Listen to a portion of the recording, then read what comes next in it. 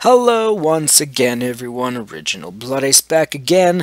And I know I said first of all we were going to talk about Iwata, and we will, but right quickly here I wanted to tuck in another little story into this video at the beginning here, which you might not know what this character is. Hell, I don't even know.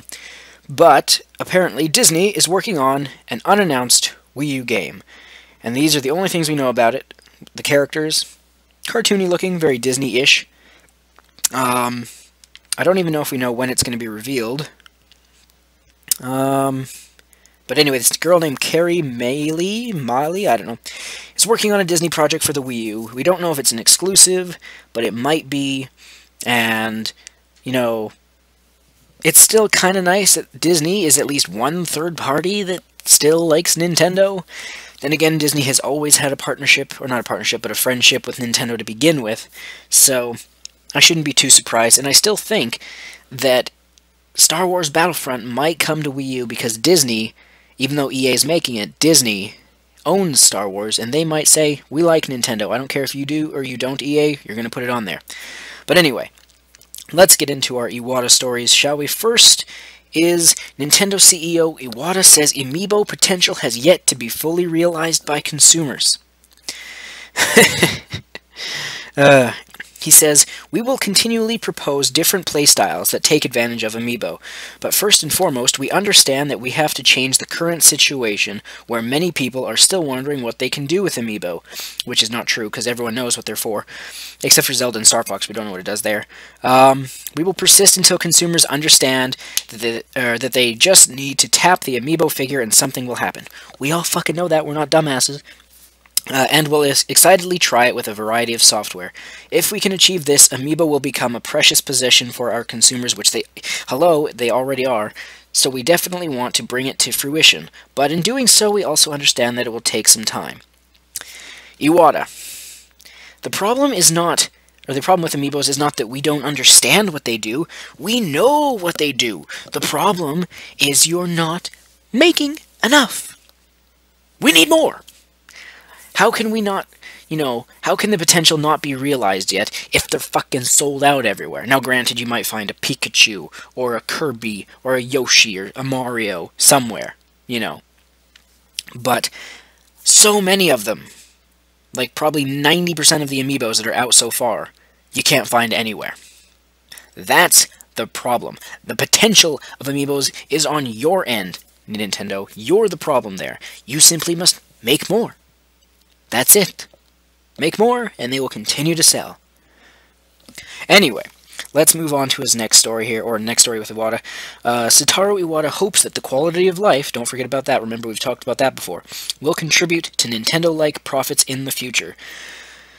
So, he says, the quality of life project, however, is slightly different. As we had to create a new project and a new business model, we formed an independent team called the Quality of Life Business Development Department. In other words, we created a permanent project team in the form of a new department. People assembled from 4 divisions to create this department, and it reports directly to me.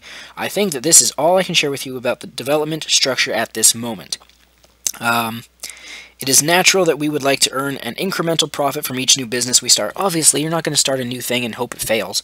As for the quality of life business, we expect it to contribute to the company's profits in some way in the fiscal year ending March next year, 2017. However, you cannot expect a company that has been making all of its revenue from video game business, or the video game business, to suddenly turn out half its revenue through the quality of life business in just 1 year. This kind of change requires several years. Now, I'm going to stop right there. Because here it kind of sounds like Nintendo is considering having just as much focus on quality of life, if it does well, as their video game software. And if that's the case, I don't like that. Now, granted, it is just a secondary, or like another chunk of developers or whatever. Not developers, what do you call them? A department. And it's separate from your video games. But Nintendo, do not focus too much on quality of life. Even if it takes off to the damn moon, like the original Wii. Don't, let it blind you and make you forget about where you came from. That you're a video game company above all else. We don't need you turning into Sony, who, had PCs and same thing, PCs and, TVs and phones and all these other divisions that fucking miserably failed. I mean, they were good at one point, but they failed now. Stick with gaming, Nintendo. Stick with gaming. Our goal of the fiscal year ending March 2017 will be to make the video game business robust. From this perspective, I give first priority to the improvement of our core business, meaning the video game section, so that's good. In addition, I envision added profits from our new businesses, and then eventually we will be able to achieve Nintendo-like profits. That is all I can tell you today. So basically what he means by Nintendo-like profits is the profit that the Wii made, or that their software makes, all the money that they make from whether it's amiibos, from, Nintendo's titles like Mario and Zelda and stuff like that, they want to make that kind of money, that kind of profit from quality of life. Will that happen? I don't know. I really don't. But let's get into our final little blip here. Iwata still believes that one piece of software could turn around their fortunes, meaning, quote, save the Wii U. Now, granted, he brings up a good point here with, on another front, we have witnessed one single software title completely change the entire picture of our business many times. I believe one of the most impressive stories was the time when people thought the Game Boy platform was virtually over. However, a software title called Pokemon turned things around for the platform and ended up creating the biggest annual sale for the Game Boy in the later half of the platform's eventual life cycle. Therefore, we do not believe that the situation so far means that there will not be a bright future.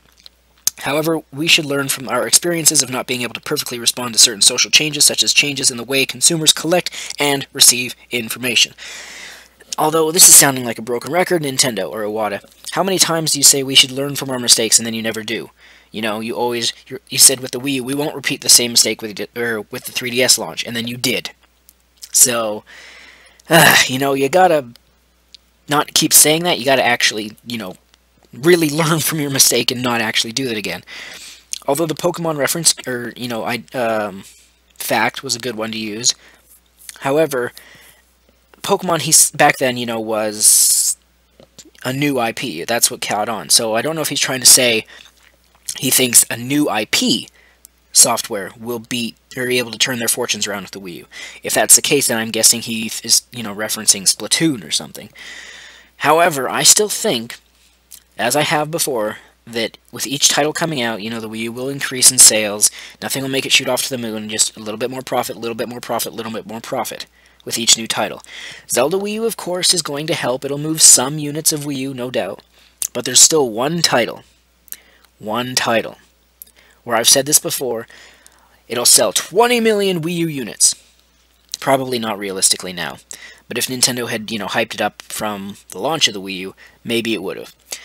And that one title that I think will significantly, or at least somewhat significantly, help Wii U out is Star Fox. Star Fox Wii U.